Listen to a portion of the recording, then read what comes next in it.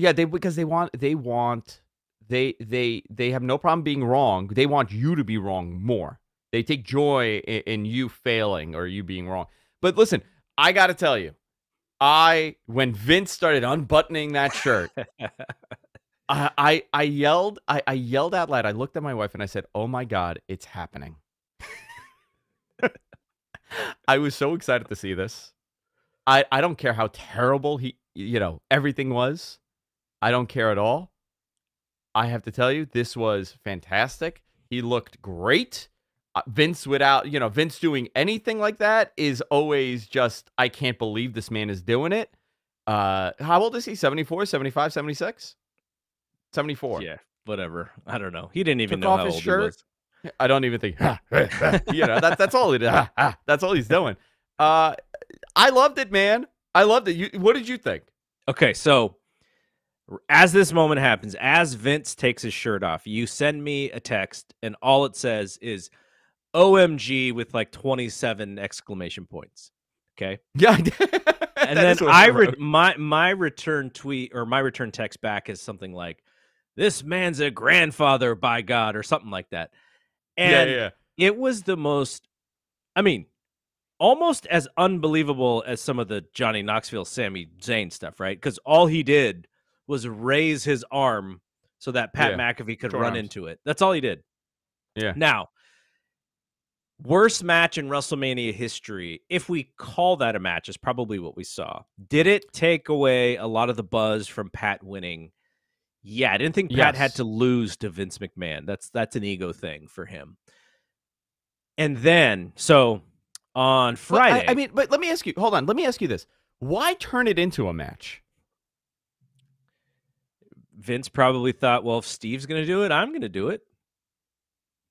That's really, I'm telling you, that's probably what it was. If Steve's having a match, my God, I'm going to show him. There's no Steve Austin without Vince McMahon.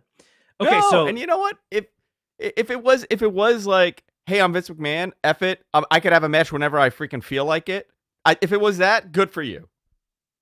So Friday, we did a Twitter Spaces for the Fight Game Media Twitter account. And I was asking people, is Vince McMahon going to take a bump? Almost everyone said no. I think one other person said yes. And I said, what if Vince is double teaming Pat McAfee, and then you hear the glass break, and then Austin comes in, and then Austin gives him a stunner.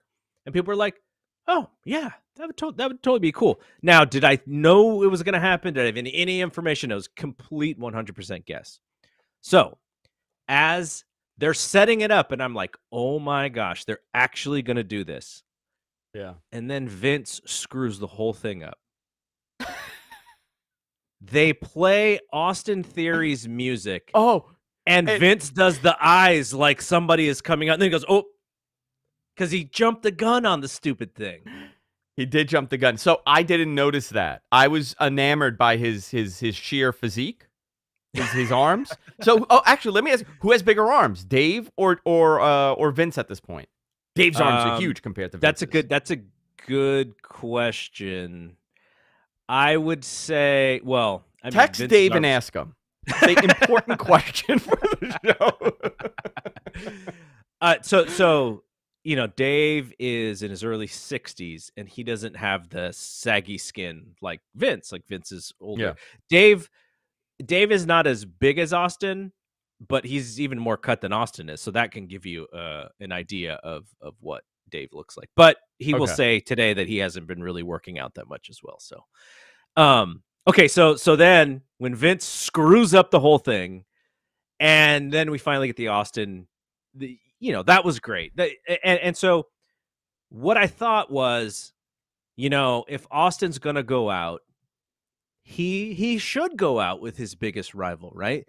Austin and McMahon was such a big deal. Austin and McMahon probably is the reason why WWE was able to go public when they did, right? Because they were so popular. Absolutely. And it was all based on that. So, I was totally fine with that. I was totally fine with Vince and Austin being on the same show. Not that they needed to close a chapter of any way, but if Austin's going to do it, having Vince there by his side, I thought what was kind of poetic there. So I was completely and totally happy with that. Yeah, Okay. the stunner, Okay, yeah, we'd have to talk about that. the stunner. I'm gonna tell you something, and I don't care. It didn't bother me. Well, He's never taken a good it stunner. bothered them because did you see how they clipped it for Raw? Oh, it definitely bothered them. They made I mean, the magic of editing. It looked fantastic on Raw. He's taken the worst stunners ever, right? He's this older man. He crumbled. He really did. And I got to tell you though, 10 out of 10 for playing dead. I was like, oh my gosh, where did his kneecaps go? The way that he bent. I was like, does he have any kneecaps? Yeah. I've never seen legs go sideways like that on both sides. Both legs went like this and then combined. It was scary. Austin thought it was scary. It was a little scary, but you know what? It doesn't matter in the long run. These guys have had. But you know what's even scarier? If you know, I don't know if you know older people who, you know, sometimes lose their balance and they fall. They can't control themselves, right? So when Austin hits Vince in the gut, all Vince is supposed to do is just lean into the stunner, right? Yeah. And he lost his balance and he falls back and hits the ropes and like he can't control his body. And I was like, oh no, this is the opposite of what Vince wanted. This is why Vince doesn't come on TV anymore. Yeah. And I was like, oh, but then Austin, like, you know, Austin's a pretty strong dude. So he made sure that Vince was going to get back in position there. And then, like you said, Austin thought it was the funniest thing of all time. He was having so much fun with it. Oh, he thought it was hysterical. I thought they would go back for another stunner. Like Vince would recover, and then he'd be like, "Okay, you good to do this one? All right," and then we'll do another one. I'm shocked they didn't call that. Theory took a great stunner. Theory took a great one. Pat McAfee took a great one, and then he's supposed to be knocked out, and he's trying to drink a few sips of the beer. It was so good.